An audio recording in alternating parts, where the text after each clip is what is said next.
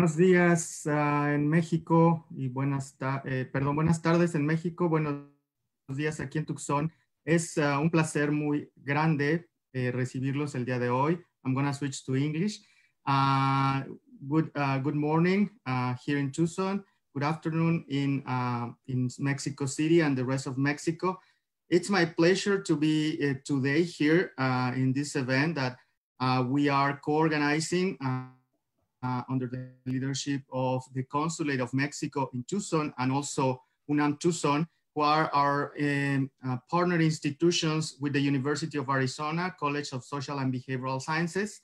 And it's my pleasure today to present Professor William Beasley, who is a renowned historian around the world, and he has been one of the pioneers of the cultural history applied to Mexico. I'm going to be presenting him today, but before doing that, I really want to extend our appreciation and our thanks to the institutions that are backing up and that are represented today by their heads. First, I want to thank the Consulate of Mexico in Tucson, and on behalf of this institution, we have the honor of having today Consul Rafael Barceló Durazo, who has been really excited about having this series of events focused on the independence of Mexico, the history and the culture of Mexico throughout our outlets. Thank you, Consul Barceló, for being here. And also, I want to thank Dr. Elena Centeno, who is the director of UNAM Tucson.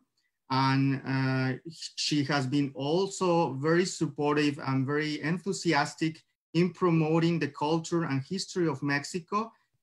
So we have a very solid collaboration with her and with her institution. UNAM is the largest university of Mexico and one of the largest and more important universities in Latin America and the world. So we are very honored to share a very strong partnership with them. Elena, thanks for representing UNAM here in this event. And also I want to welcome Professor William Beasley, as I was saying. He is a professor at the History Department in the University of Arizona. And he has been a leading scholar on the study of history of Mexico, 19th and 20th century cultural history.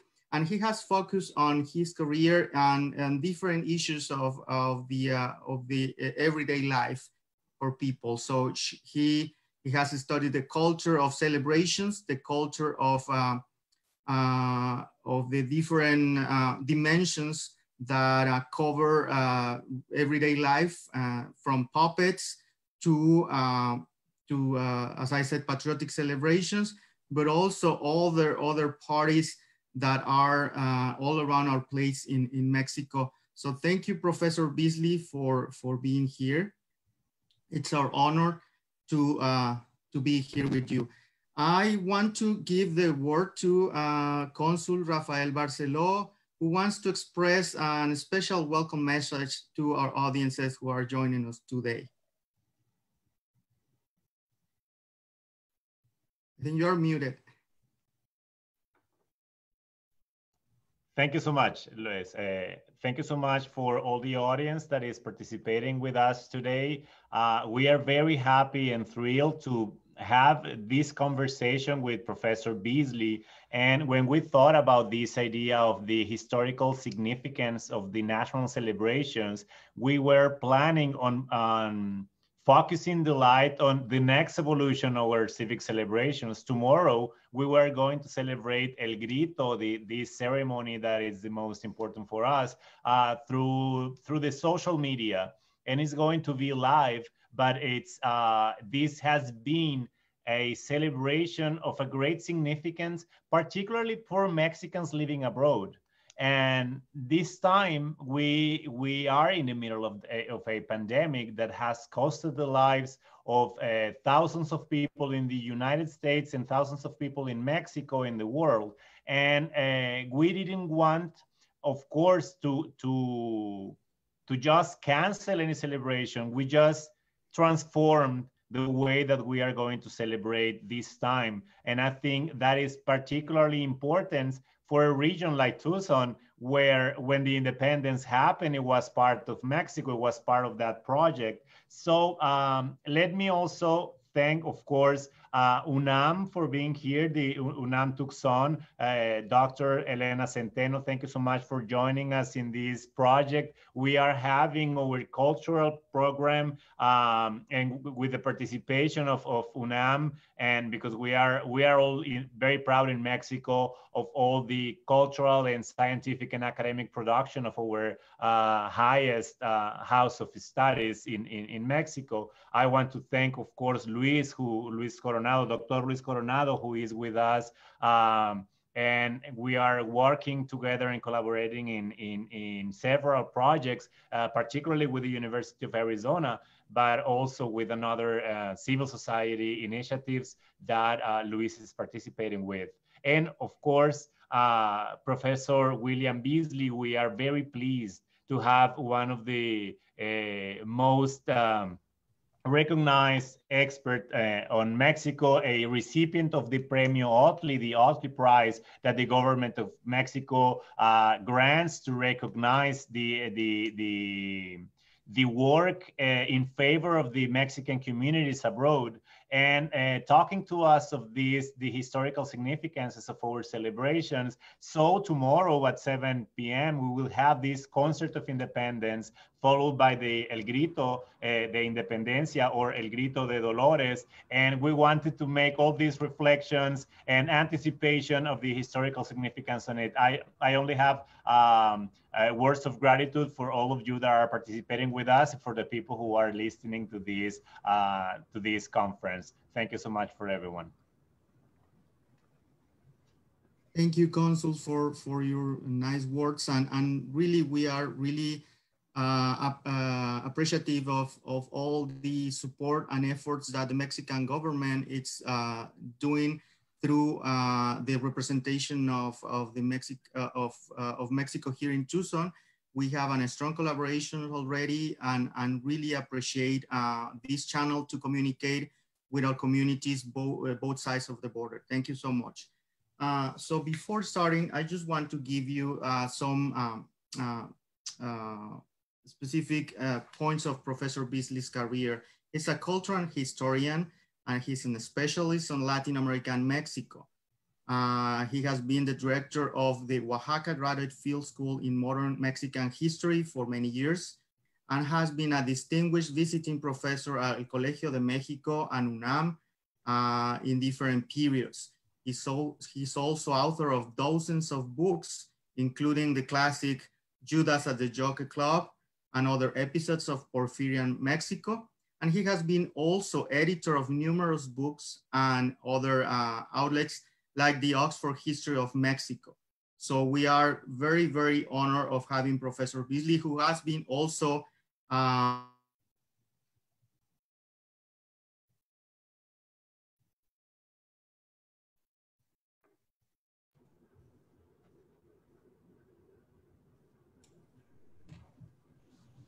by the Mexican government, as recipient Mexican government gives to foreigners. So he's an Otley recipient too. Thank you so much, Professor Beasley, and he's gonna present his work. And after that, I invite you to remain there, because also Professor Elena Centeno is gonna give us some brief remarks, closing remarks. And after that, we're gonna have a Q&A section. So I invite you to remain there and just share your thoughts and your questions in our Facebook Live feed. And we are gonna read that question to Professor Beasley, and he's gonna answer those at the end. So thank you so much. Without more preamble, here's the first presentation of Professor Beasley, and after that, we're gonna interview him. Go ahead, Professor Beasley. Thank you so much. You're welcome so much. I'm honored to be here. It's always an incredible delight for me to have a chance to meet friends from Mexico and to discuss aspects of Mexican cultural history. So I'm deeply honored. I want to say happy 212th anniversary of Mexican independence for the Republic. 212 years of independence as a republic is remarkable. Also, let me begin by acknowledging those individuals who made this gathering possible on Zoom and on Facebook. Most notably, I want to thank the Council for Mexico in Tucson, the Honorable Rafael Barcelo Durazo, whom I've just met, and I'm delighted to meet him, and his staff, especially Ernesto Del Rio, the regional IT expert who is connecting all of us and making this all possible. That's very great. La Lectora Elena Centeno Garcelena. Wow. She always looks so happy sitting in front of her library.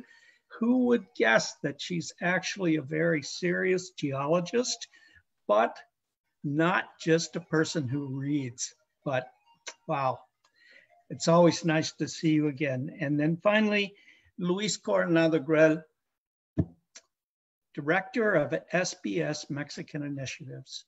And this College of Social Science Initiative program is doing incredible things, reaching out in Tucson to UNAM Tucson, to the Consulate of Mexico in Tucson, to the colleges in the borderlands, and of course to his home state of San Luis Potosí and then Mexico. So congratulations for doing all of that, Luis, and thank you everyone for making it possible for me to be here.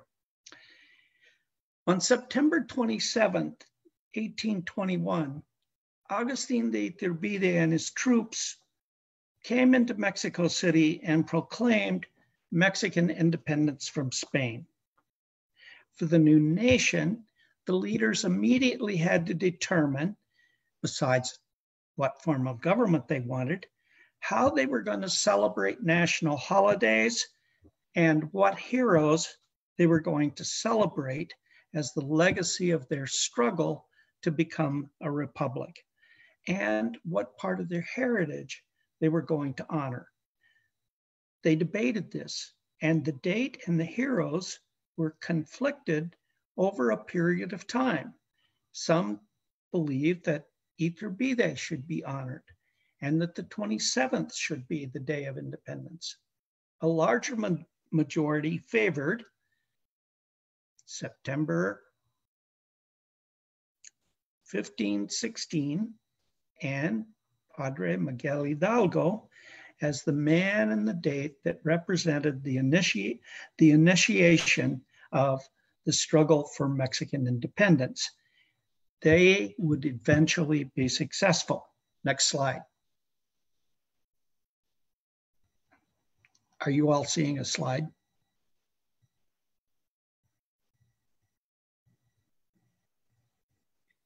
Ah, good. Okay. And is this a slide of Padre Hidalgo?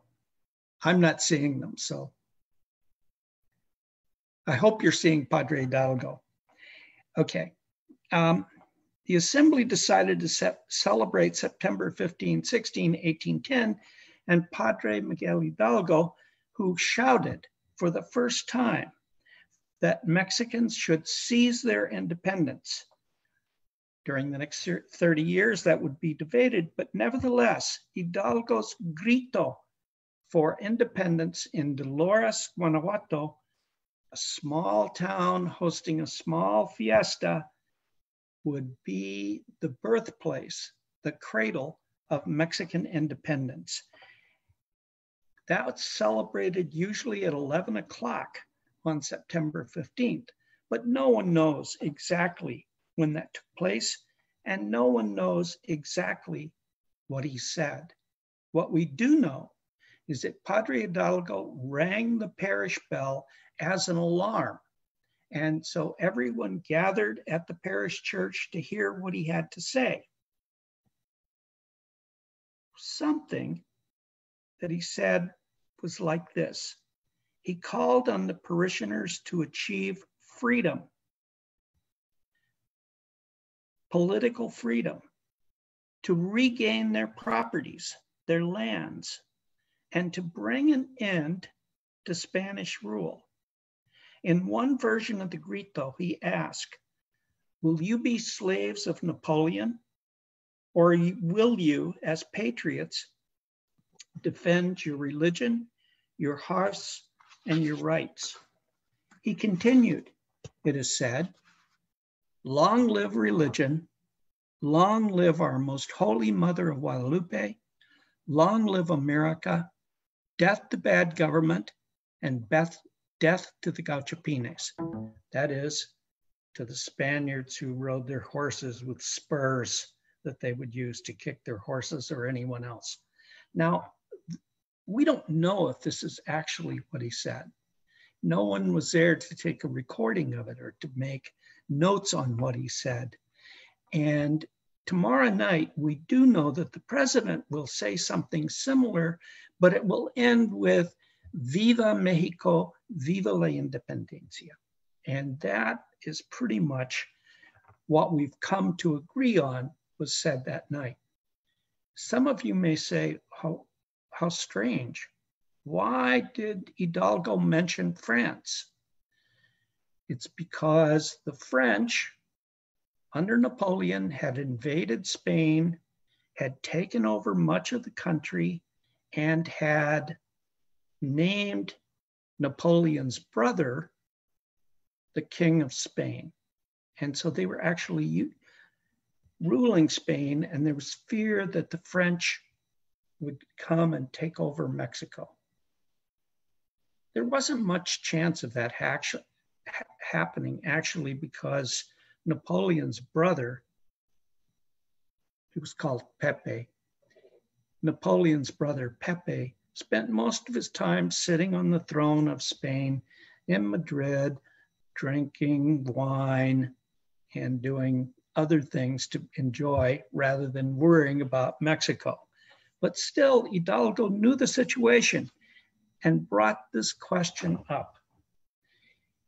The people in Dolores agreed with Hidalgo and followed him, and they marched from Dolores going south to the first place where they hoped to make, to seize power. And in the process, as they were going past, they went by a convent, and Hidalgo stopped them, and they went in, and Hidalgo got a banner of the Virgin of Guadalupe. And on that banner, they wrote "Viva la Independencia," and the Virgin of Guadalupe became the symbol of the struggle for independence, the symbol of Mexican culture going forward. This is especially interesting because Hidalgo and his army successfully defeated Spaniards, moved south, and got to the edge of Mexico City. And the people in Mexico City, the Spaniards there, got their Virgin, the Virgin of Remedios, and paraded the Virgin of Remedios around the city to protect them from Hidalgo and Guadalupe. So this became a clash between two virgins, one with a connection to Spain and one with a connection to Mexico City. And this is significant because it shows that Hidalgo and the patriots who were fighting for independence recognized a cultural connection between the Virgin of Guadalupe and in daily life, not faith so much, but in daily life and in their activities, while the Spaniards continued to recognize the Virgin of los Remedios as the person who guarded their daily life. So what happened after 1821 is the decision was to celebrate Hidalgo, to celebrate 1810, and to celebrate the Virgin of Guadalupe, rather than Agustin Iturbide, rather than September 27th. And as it turned out, this also resulted in political connections. That is, those who favored Guadalupe tended to be liberals. Those who supported Iturbide tended to be conservatives. And this was an on and off again struggle that continued for the next 30 years. Nevertheless, celebrations were held every year for the Grito de Dolores. They were celebrated September 15th at night, and then the next day there would be a major celebration.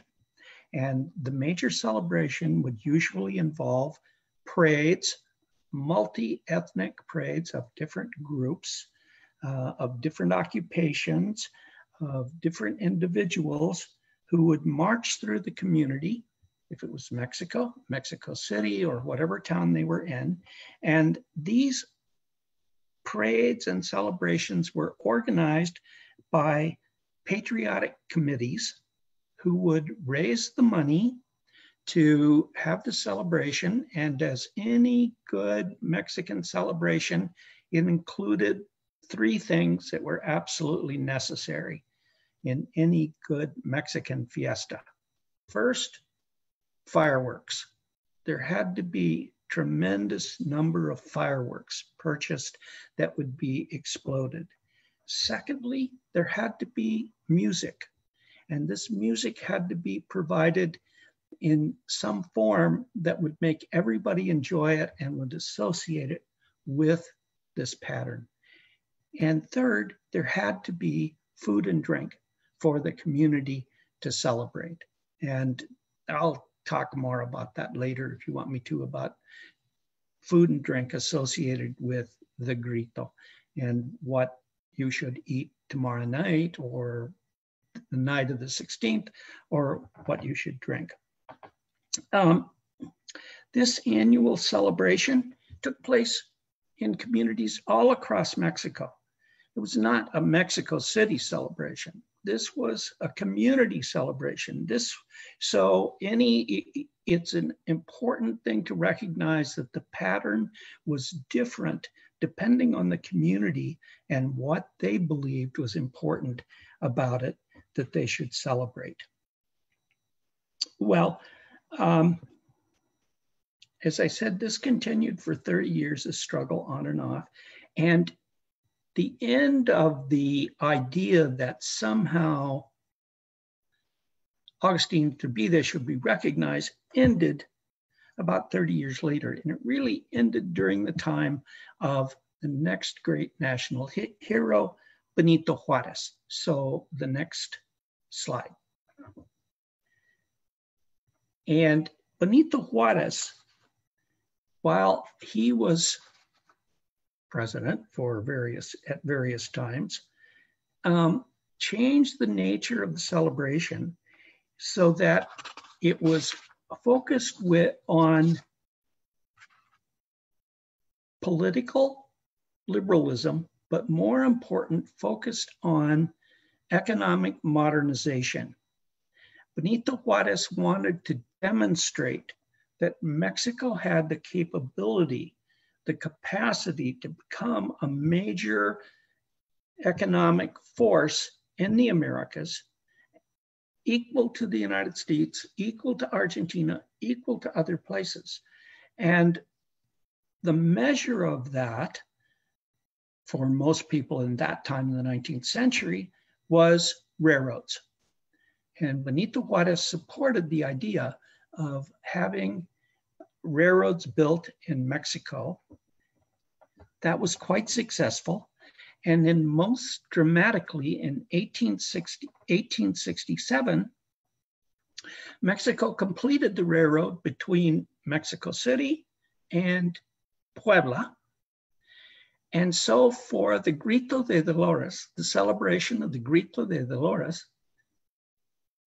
Hidalgo, his cabinet, the members of the Senate and the Assembly took the train from Mexico City and went to Puebla.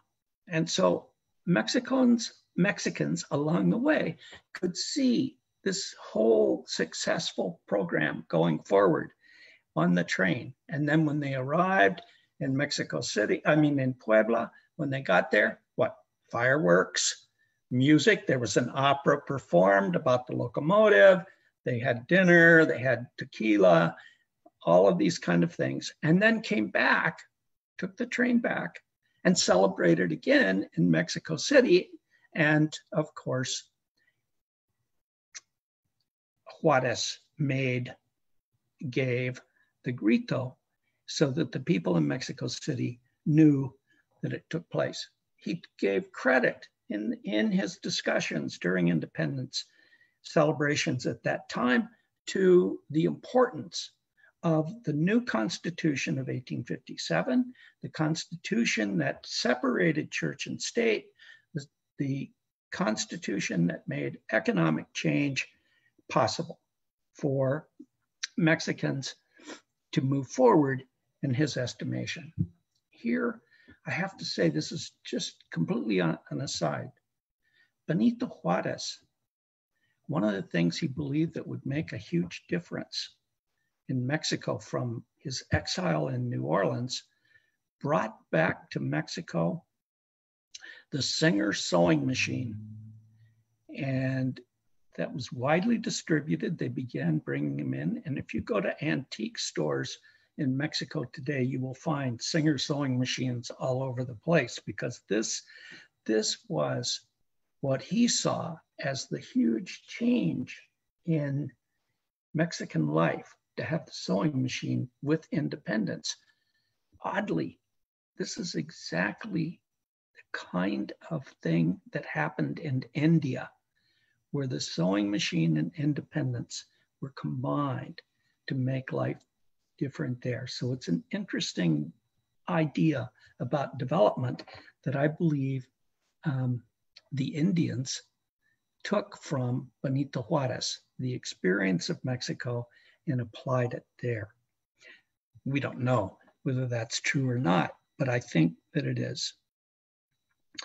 Besides this example on 1867, that was followed by another major example in 1883, when Mexico's railroad lines had reached over 1,200 miles, and the holiday was promoted for the first time. That is, the Grito was promoted for the first time as a tourist opportunity. So there was publicity in the United States, in the Caribbean, in Cuba, places like that. Come to Mexico to see the celebration, see the Grito, ride the train from Veracruz to Mexico City in comfort, enjoy yourself. And so that took place in 1883. And because they had done that, the Mexico City government, not the national government, but the Mexico City government, had a patriotic committee that organized a parade with 18 floats, or carros alegóricos. And those were spectacular, because what they did is tell the story of Mexico in 18 floats.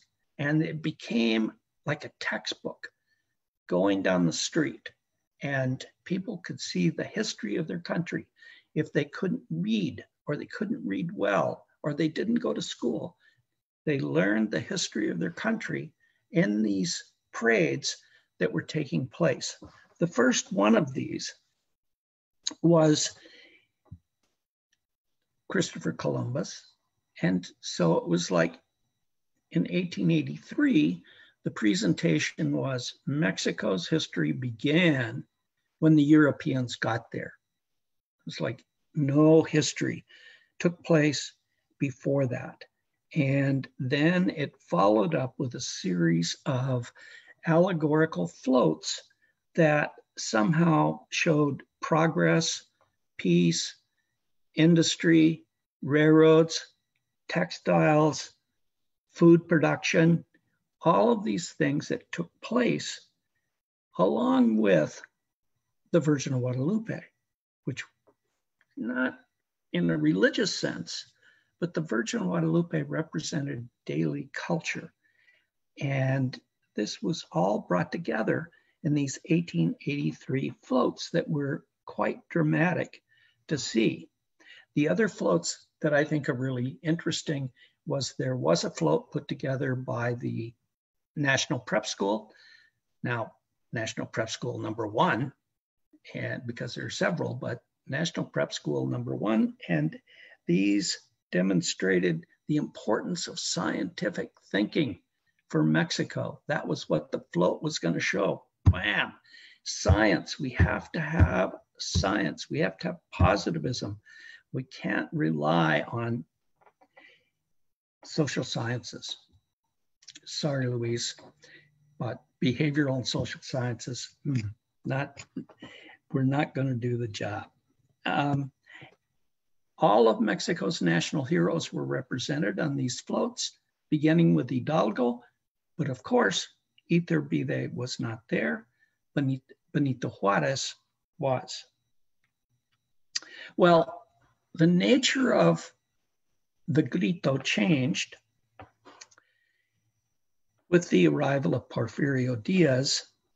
And one of the things that Porfirio Diaz decided, and this is interesting, Porfirio Diaz decided that the bell that Padre Hidalgo rang was still at the parish church in Hidalgo.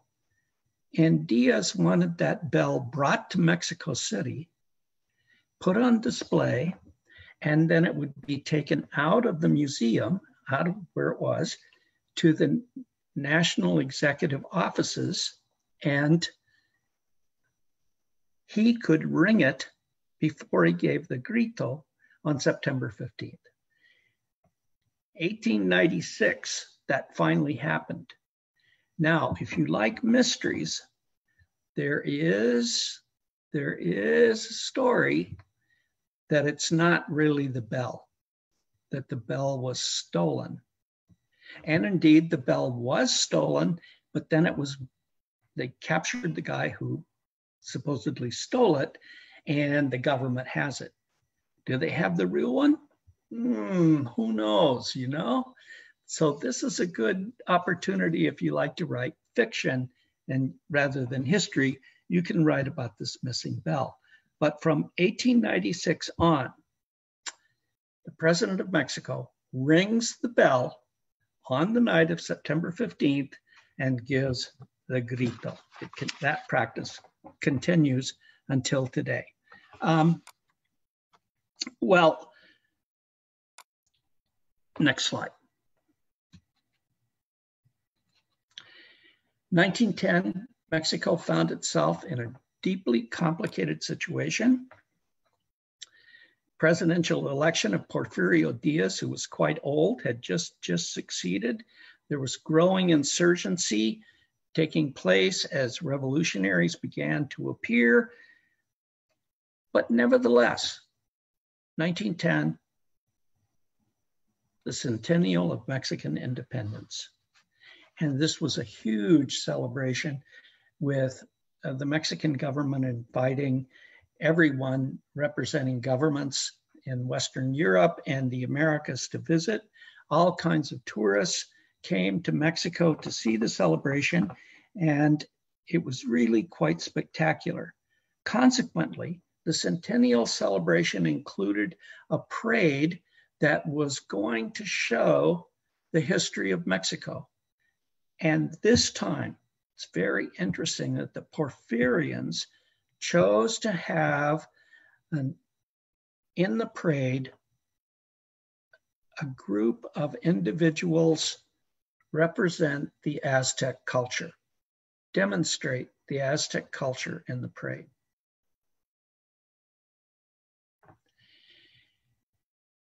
What's strange about this is they were not indigenous people in the parade. They were mestizos who were hired to be in the parade by the Mexican government. They could have had Indios, but they chose to have mestizos dress up as Aztecs in the parade. Then they had colonial officials. Then they had representatives of the national government. And finally, of course, they had Porfirio's special groups, including the rurales. So this was a special presentation. And I think the next slide shows you a group of these indigenous, reputed Aztec indigenous people. And we'll go to the next slide. Even more important during the centennial celebration was the night of the Grito. When that took place, at the night of the Grito, the city around the National Palace was lighted up by electric lights. And this was a demonstration that Mexico had taken a major step toward modernization with electricity. In the it was sort of like railroads, electricity, factories. That was the progress of modernization. And Mexico was well on the way to do that. Despite the electrification that took place in Mexico City in 1910, as you see in that slide, or you should be able to see in that slide, 8 months later, Porfirio Diaz and his closest associates left for France, and the Mexican Revolution took place. As kind of coming full circle, in 1921, the Mexican government of Álvaro Obregón celebrated the centennial of Iturbide success in 1821. So we have 1821, 1921 celebration with Obregón. And this was a spectacular celebration as well. And because it was a revolutionary government, many people came to see it. Hidalgo was honored, Iturbide was honored, the Niños Héroes, because of their efforts against the invading United States during that war, were also honored during this period. The holiday had many dramatic and musical events, and the government gave free admission to the working class. What's also distinctive about 1921 is, for the first time, there was a real effort to have prominent women dress as China Poblanas. This became the symbol of Mexican national womanhood with the China Poblana or Tehuana costume. And for the first time, the same thing for men as well, as men began wearing the charro costume. And this was recognized as part of the independence celebration. This is something that tells you about Mexico's population at the time. Mexican officials felt the country was underpopulated. And so also, as part of the independence celebration, the Mexican government gave every woman who had a child in September a Mexican national flag to honor them for having children to support the nation. So,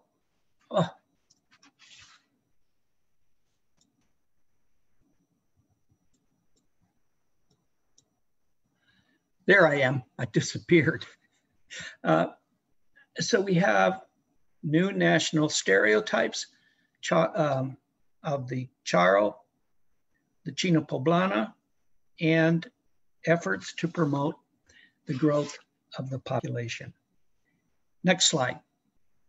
We only have 2 more slides. We do these very quickly. This slide shows you that tomorrow night,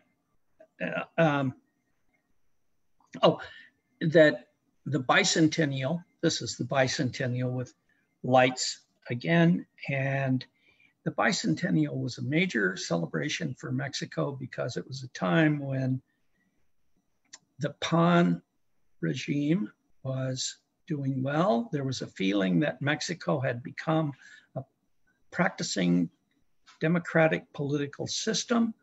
There was great pleasure in that. And 200 years of independence. Next slide. That slide shows last year, but it will be tomorrow night when Mexico's current president will step out on the balcony of the presidential palace, ring the bell from the town of Dolores Hidalgo, and give the Grito. So I have to say, these are difficult times, but I'm an optimist, and I believe that Mexico is leading the way in many cases with dealing with economic and social issues. And they're doing it with a strong sense of their cultural successes and their history of leadership, like Padre Miguel Hidalgo. Okay, thank you.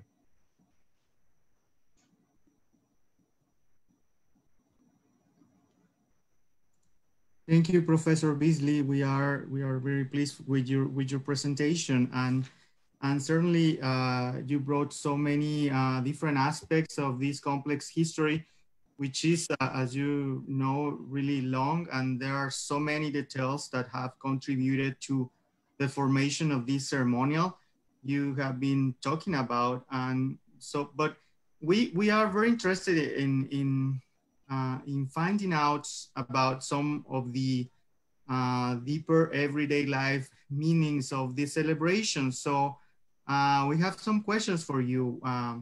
One of the first ones is, could you elaborate a little bit more on the participation of women in the process of the independence war and all the organization? Yeah, for sure. Josefa Ortiz de Dominguez is the most prominent woman from the independence period. And she actually made it possible for Hidalgo and that group to launch the revolution, because she found out that the viceroy was sending the military up to Dolores to arrest them all. And so she's very important, and she appears on Mexican stamps, Mexican coins, and so she's recognized. But she was the leader of a whole group of women in Mexico City who were very active in collecting information and serving as an intelligence service for the Patriots.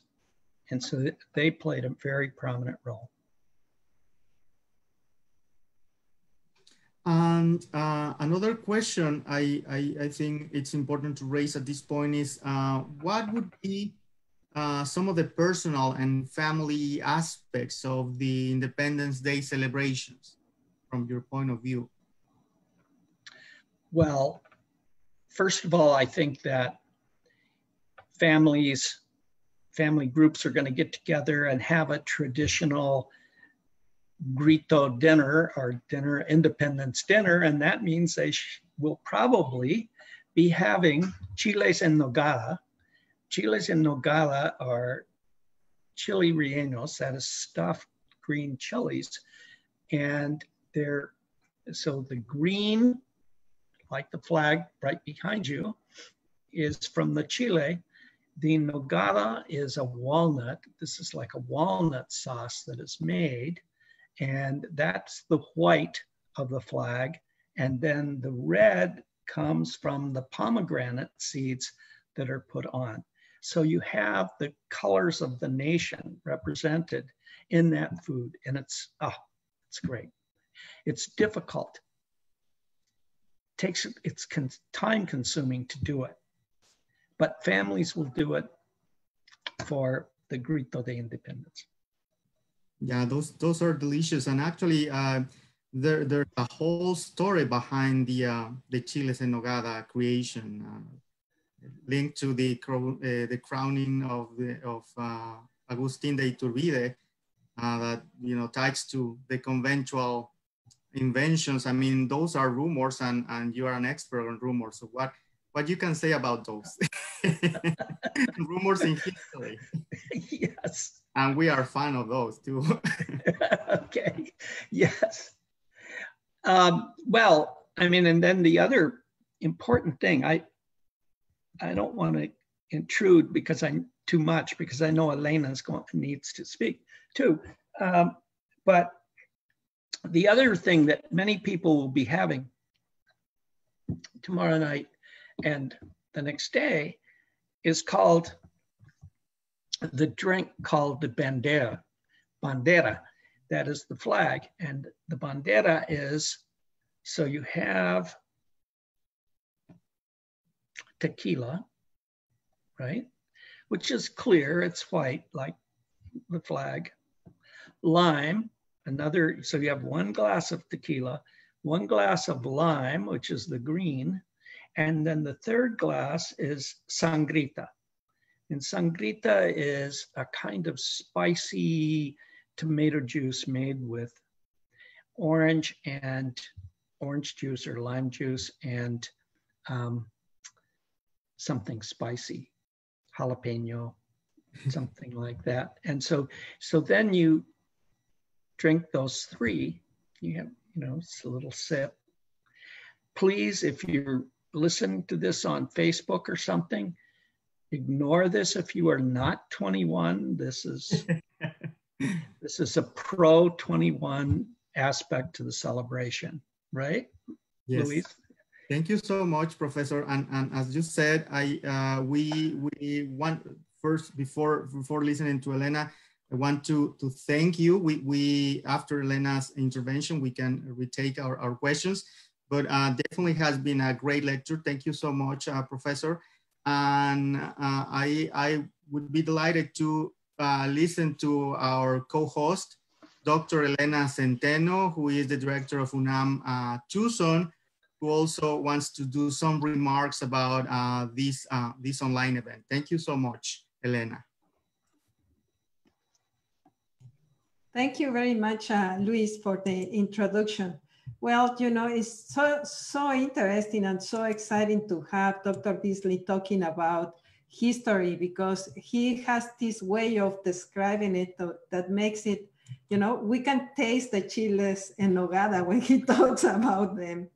Well, I just want to thank everybody for organizing this event. I want to thank Dr. Beasley for participating in this event, and Luis, thank you, Luis Coronado, for also willing to organize this event. The University of Arizona and UNAM have a very strong collaboration. Actually, we have a consortium for human rights and migration that is very active. And the idea is to provide with joint research regarding the difficulties that the borders have in general, and particularly the border between Mexico and the US. So Luis is the representative of this consortium, and we've been doing a great collaboration with the whole College of Social and Behavioral Sciences, Luis. And thank you. This is one more event that shows all this strong collaboration we have together. I want to thank the Consul Rafael Barceló and also Consul Enrique Gomez for having this opportunity to interact with the universities. UNAM Tucson has been present in the state of Arizona for 5 years already, almost 6 years. We are very happy to be placed at the campus at the University of Arizona. And the idea of UNAM Tucson is to help the community to bring culture and education to the Spanish-speaking community here in Tucson, but also in general in Arizona. and to promote the collaboration and the activities together between the University of Mexico, UNAM, and the universities local in Arizona. I also want to thank Ernesto Casarrubias, who is in charge of the technologies at the consulate. Thank you, Ernesto, and Arnoldo Bautista, who is the Vice Director of the Office of UNAM Tucson. And going back to history, I would love to hear a little more about your opinion. There is this chapter at the Manuel Paino's book, The Bandidos de Rio Frio. He has a chapter that he describes with a lot of detail the celebrations of independence by Porfirio Diaz and how Porfirio was going to have a, they had actually a mass at the Guadalupe Virgin Chapel in Mexico City, the Chapel of Guadalupe Virgin. And then later on, he describes with a lot of detail all the food and the people who were invited and so on. Could you please just elaborate a little more on how much is the impact of this celebration as a celebration have moved away from really the independence and more to be just a party or a way to show to the people of Mexico this identity, you know? It's amazing to see how with years it's been just evolving in a different ways. And I don't know if today we really have an idea of what it really means, you know? Well, I think that you're absolutely right. The celebration today is different than it was earlier. Part of this has led to confusion, especially in the United States and the Southwest, of what is independence? Is it in September or is Cinco de Mayo? And so because of the Cinco de Mayo question, people are not sure what they're celebrating.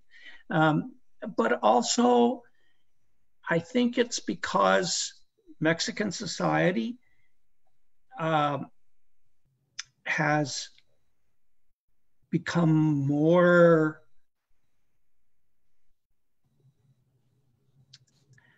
I don't want to say they're less nationalistic, but in some kind of a sense, they're less nationalistic. So independence is not as important. The question of independence is not as important, framed as a holiday. We see the same thing in the United States. 4th of July is not, for us, is not as important as it was. It's more about having hot dogs and beer and going swimming and things like that. I hope that helps, and I hope that's... Thank you. Thank Yes. you, Dr. Beasley. And again, I want to thank the Consul, Rafael Barceló. Thank you so much for inviting us to your celebrations. And UNAM Tucson is here to help you and collaborate in any of the initiatives that you have regarding the promotion of culture and education. Thank you. Thank you so much. Thank you, Elena, for your comments, and thank you, Professor Beasley. We have some other questions, but before closing this event, I really want to re-express our gratitude to the institutions who have been backing up this event. The Consulate of Mexico in Tucson, who has integrated this event to the set of activities they have organized to celebrate Mexico's independence this week and the whole month. But we have other collaborations in the oven now, and that we have been disclosing soon to the public, and also thanks to UNAM Tucson, who has been our prime partner and liaison to the UNAM different departments and different schools on social sciences. We really appreciate the work of Dr. Elena Centeno for linking us with the right contacts down there. And as she mentioned, we have very important collaboration going on different aspects of society and the binational agenda with Mexico. Mostly the consortium of human rights, human security, and migration, but also other areas, as you can see, history and anthropology, Latin American studies, Mexican American studies. So stay tuned on those collaborations. And as Elena mentioned, we are very, very thankful with all the people who have been involved in the organization in the of this online event. The director of IT in the consulate, Ernesto del Rio Casarubias, and also Dr. Arnoldo Bautista, who has been always working on all the details that are around these events to be successful. Thank you so much. And I will see if there are some questions from the public because we are really engaged with this topic. And I think we are getting in the mood for that tequila that Professor Beasley mentioned. So another important thing I think is important to mention or to ask Professor Beasley is if there are some specific holiday clothing for either men or women in Mexican celebrations. What is your experience, Professor Beasley, on this area? Well, as I said, I think that the costume of the China Poblana or the Tijuana is becoming very important, or has become very important for women to wear, and even presidential first ladies were wearing those costumes during the 20s and 30s. The Charo costume, you know, maybe, but I think that not so much for men. I think it's more of a female costume. Hats, of course, wearing a big sombrero is always good to wear during a celebration, but you're probably going to lose it in the parade. Someone will take it, or it'll fall off. So those are the only ones I know. Great. And is there any anecdote you would like to share with us when you have been in Mexico, having opportunity to celebrate with your friends down there, with your students, something that remains this day? Well, you know, Luis, at the Zocalo tomorrow night, one of the things that especially youngsters like to do, teenagers, early 20s, are to throw eggshells that are full of flour, and they will throw them, or you get hit with them, so suddenly you get covered with flour. And so, you know, they don't hurt, but it's just kind of part of the celebration of this kind of throwing things, having fun. And that's what I remember most about going to the Zocalo to see Independence Day, and then going to have a tequila afterwards. That's wonderful. Yes. Well, I just want to thank you, Professor Beasley, for your presence here, for sharing all this information about our celebration with Mexico. And also one personal question I have for you is, well, it's not personal, but it's on my own. Okay. What can you tell us about the celebration of the September parties here in the US? Because there's a confusion in the public that they believe that Cinco de Mayo is the Mexican independence, right? So yes. Maybe, coming from you, a comment would be very nice for the public to understand the difference between the two celebrations. So what you can say about that?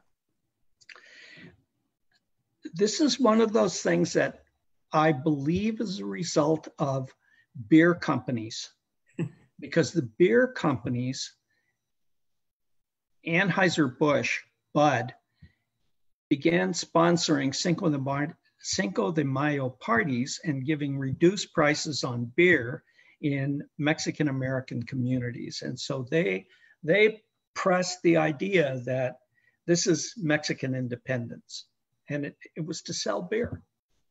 And then another beer company supported September 15, 16. I think the best thing for you to do, if you're trying to figure out in the US how to celebrate, go to a local Mexican restaurant. They know, and they will have the food that you want. They will have tequila, they will have beer, and they will have chiles en nogada. So that's what I would say. Thank you so much, Professor. Well, I think we will close this event, and we really are thankful with you for sharing this conversation with our audiences.